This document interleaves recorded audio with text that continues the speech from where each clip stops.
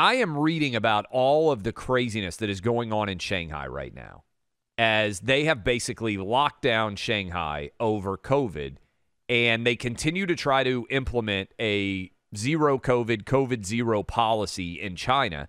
And they've argued that it's a legitimizing factor for their government. But the result has been not that many people have gotten COVID in terms of natural immunity. And also, whatever vaccine they are distributing in China is even less effective than the vaccines that we have in the United States and we have in most Western democracies. That's not good. That's not good at all. So I couldn't believe this. Their lockdown is so stringent. They have, as you said, people that are drones coming around and telling people not to attempt to have any freedom.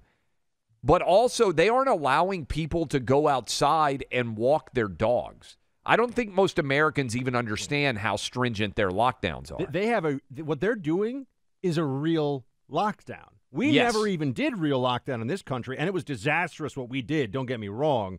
But in China, they were soldering people into their homes. I mean, actually, soldering the door shut. So you can't even come outside. So you couldn't come out no matter what, right? And we have now it's in Chinese, but we just think you should hear the sort of 1984 Orwellian vibe here. Imagine you're in Shanghai, you're 30, 40 stories up, you're trying to either sing out your window or you're calling out to your neighbors because you haven't been able to leave your home in, a week now? And yes. This is what you hear.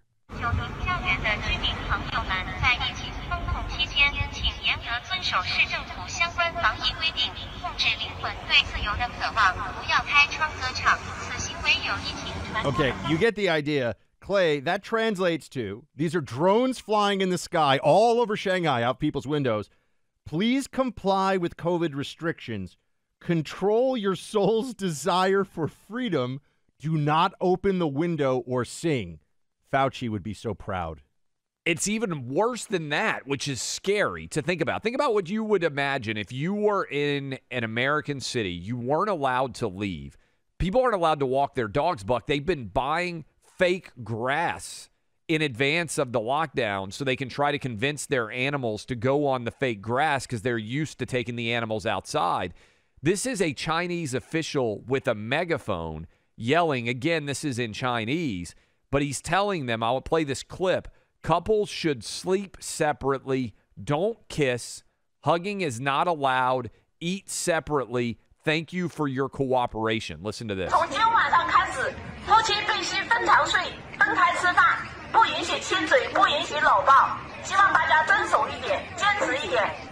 Now, there are lots of Americans, there are lots of expats, there are lots of people who are not Chinese that live in Shanghai, and they're losing their minds over this lockdown, which is still going on, and cases are still going up because Omicron is so easily spread, and there is no real natural immunity to speak of at all. Shanghai is a very international city. I spent some time there recently, and it's, there are a lot of Westerners there, a lot of people from all over the world there, and so they're all obviously subject to this as well. But, I think, unfortunately, Clay, we see this, and I know I'm joking about it with Fauci, but we see this and say, look at this madness, and I think there are people in this country that think, maybe we could use some of this. How could we deploy this in our own country? I think there are Fauciites who still hold to this idea that, yeah, they're gonna transition the messaging a little bit. They're gonna shift some of what they want, but they haven't given up on this COVID apparatus idea. No, not at all. Think of all the people that are now employed in some capacity as these COVID bureaucrats. Yeah. Well, what I think is interesting, too, is you're starting to see some significant rebellion in China. Now, they're canceling it because, of course, you can't actually say anything publicly that criticizes the Chinese government in any way.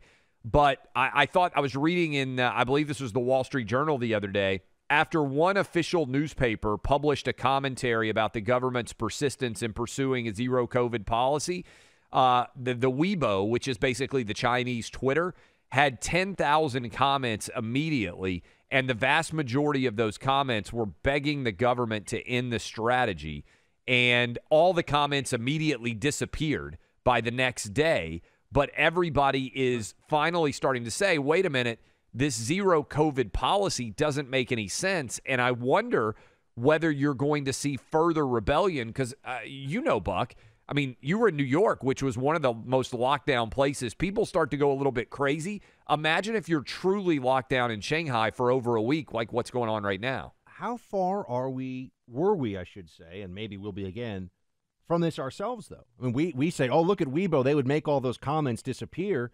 I've been dinged dozens of times at this point on Twitter and on Facebook for speaking the truth about masks and lockdowns. Always ended up being correct, by the way.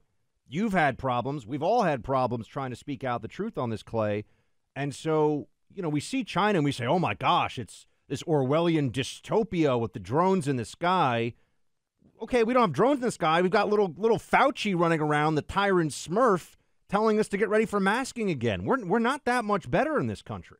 Well, and not only that, I was talking about all of those comments, those 10,000 comments being erased. The Chinese government is doing that in China. Big tech is doing it in the United States, right? That's what I mean. This is, we think, we've got the First Amendment, we're protected. But what we've basically allowed is we have default given all that power to big tech. It's not our government necessarily doing it, but they're colluding and doing it in concert.